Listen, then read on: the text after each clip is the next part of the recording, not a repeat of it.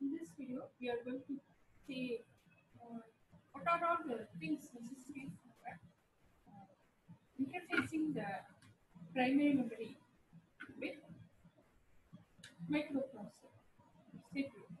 So, to interface memory with microprocessor, the necessary steps are connect the secure address lines of the address bus to the address lines of the memory chip. It has to correctly identify from which address the data has to be read or writing. That is what the first point says. So connect the secure address lines of the address bus to the address line of the memory chip. Then decode the remaining address lines of the address bus, generate the chip select signal, and connect the signal to select the chip. This is the case when more than one memory chips are there. What are we going to do? So we will see. I'm going to talk about this again later. Generate control signal, MEMR and MEMW. If it is a reading signal, memory read, then you have it will be combined with IO slash M bar and RT bar to generate this MEMR. If it is a memory write, then it will be combined with IO W bar and IO slash M bar. So, what is address decoding? The process of address decoding results in identifying registers. What? It has to identify a particular correct register, particular register, unique. So, in order to do that, a unique pulse should be generated for a given address. For example, the memory chip given is like 11. So, what is it? 11. So, yeah. Um, Address lanes are connected to memory chip A0 to A11. The remaining four address lanes will be decoded. This can be done by using only NAND gates or AAA decoders. We will show you what is it there. Before going through, we will see what is the first we will see some of the concept of memory chip. So let us imagine there are four registers on that. We will go with a very minimum register. Uh, one, two, three, four. Four registers. And each register can store 8 bit of information. With this understanding, we'll move further. So it has input buffer and output buffer. This is both read and write memory. Okay? So 8 inputs. It has 8 inputs, so that whichever register is selected, in that this 8 bit data will be written or read from that. Okay. So if it is going to be read, then the particular register is selected and data in that will be placed on the buffer, which in turn will be read by the respective office lines. And in turn they will be placed in the database. Okay. This will be enabled with the write signal and this will be enabled with the read signal. Now, among this register, which is the correct register from which we want to read? For that, we have this address line A0, A1, and we have one more 2 to 4 decoder. So, what it will do, if there are two input, that is 2 power 2 is equal to 4. So, 4 output it will generate. 2 inputs and 4 outputs. So, what are they? See the combination 0, 0, 0, 1, 1, 0, 1, 1.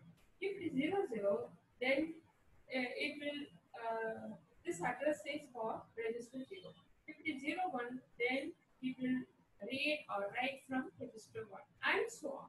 So there are four registers you can address when you have two address lines. Okay. Now imagine a case where you have the same 8 bit is treated as 4 bit 4 bit. Okay. This register, the register in this, there are four registers and for all the four registers have can store 4 bit of information. Same way here. So this is a single chip. Imagine this is a single chip. Suppose the same thing is divided as a two memory chips are there, but each memory chip has a capacity of 4 bit 4 data. Can store that is 4 registers and each register can store 4 bit of information. Same way here. Now the same setup is printed like this.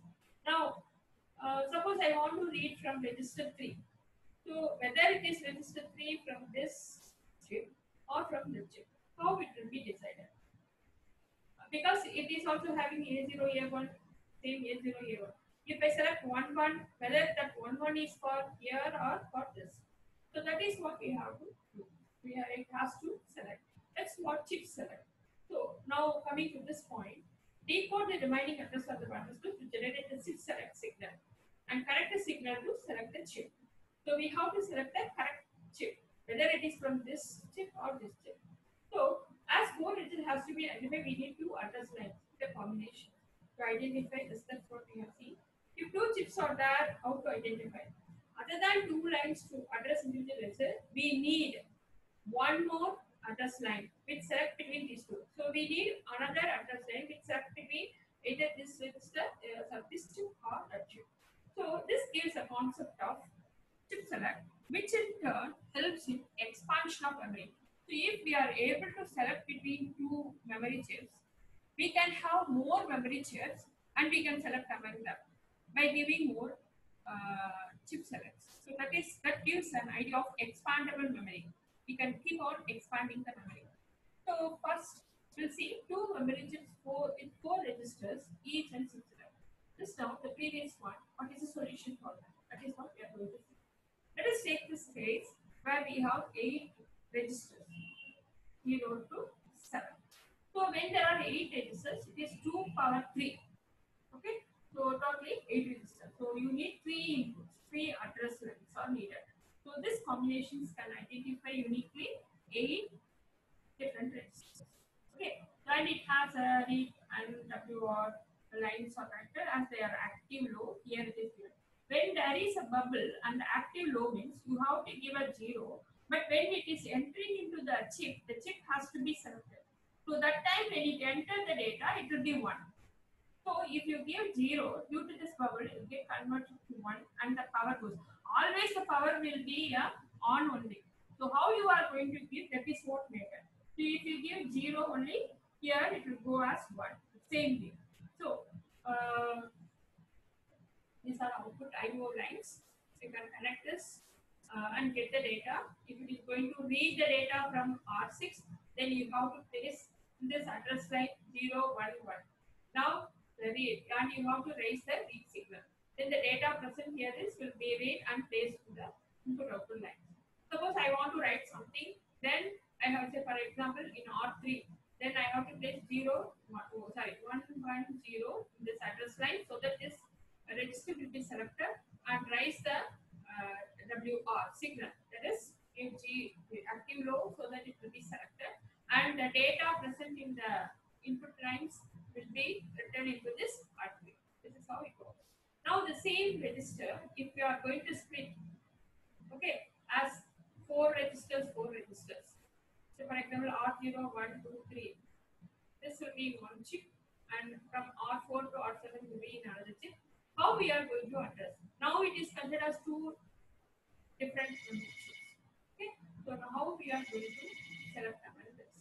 So A0 to A1, A0 to A1, same address lines. Here if you select the last lower order bit, 0, 0 is select R0, 0, 1, R1, 1, 0, R2, 1, 1, 1, R3. Same way here for this also 0, 0, 0, 1, 1, 0 and 1. Now how then we have one more address line called A2. So if you pass 0 here, if A2 line is 0, which in turn gets converted into 1 and this chip will be selected. So A2 is 0. If it is 0, then 0, 0, 0 will select this. 0, 0, 1 will select this and so on. So this chip will be selected and within that this address line will have its type and this combinations will select uniquely a particular address register. If you give 0, this is what happens. So with 0, then this gets converted to 1. So that chip will be selected. Now if I want to select this, I have to give a 1. Okay, when I give a 1, what happens?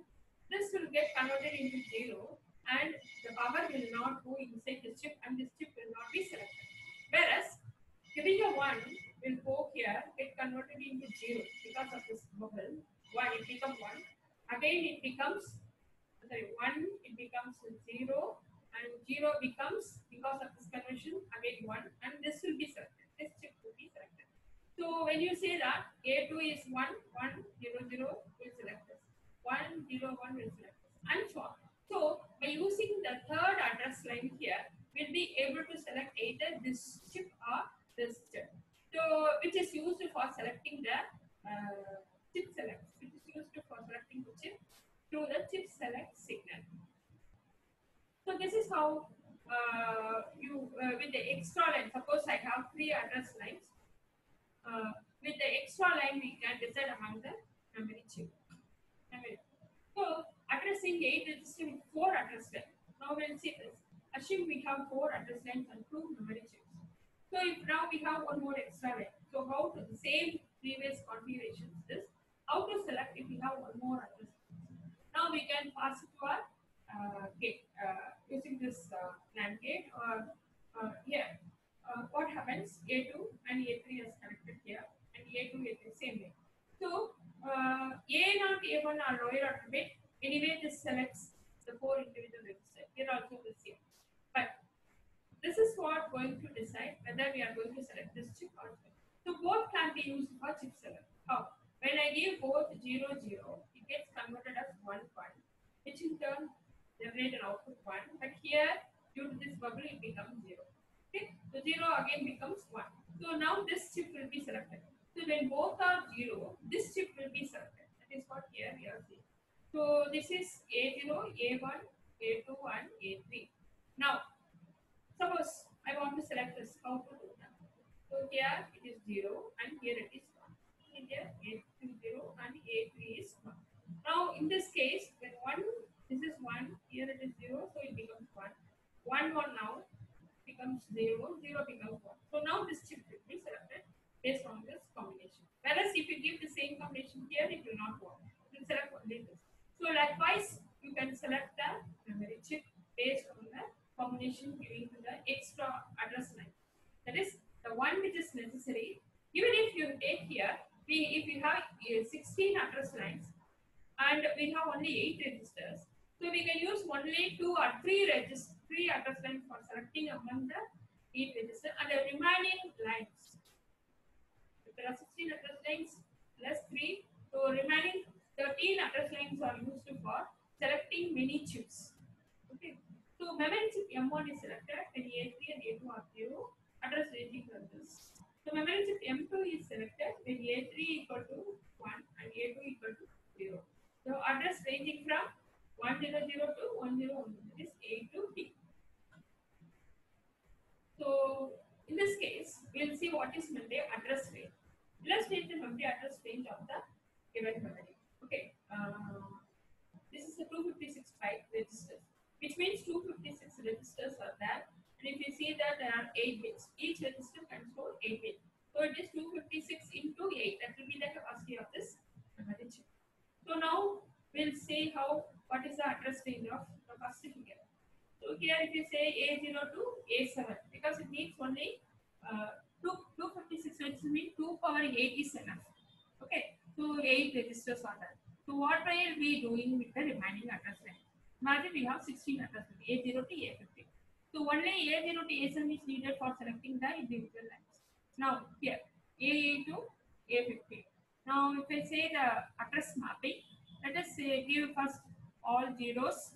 First we give all zeros, and then here if you say all are 0, I have to give 0 notify address. So when I give 0, here it becomes 0, 1. So all becomes 1. In turn becomes 0. Again it gets converted to 1. So this chip will be selected, which means all must be 0. So here 0. Here also again, this is the lower order. That is 0, 0, 0 H. Now it range till what? This address range range. It starts from all 0 to till what? So here if you take, you can give all ones here. Okay? So 0, 0, 0, then 0, 0, 0, 0, 0, 0, 0, 1 and so on till all ones. But here anyway it will be zeros only. Higher order will be 0. So if you calculate that, you can take it as 4 digits. For this put 0, this you put 0, 0, 0. Same way here it is F, F, but here 0, 0. So the address range of this particular memory chip is 0, 0, 0 H to 0, 0 H. If we take this figure, the same thing, but here we have given direct connection. All the addresses are 0. So here all zeros and 1. So if you take that, see here A50, 1 and all are 0. And then this. So A7 to A8, the range from here. So now if you take this 0, 0 to FF, but here it will be 0 and this is 8. to 8000H to 8080FFH will be the address range of this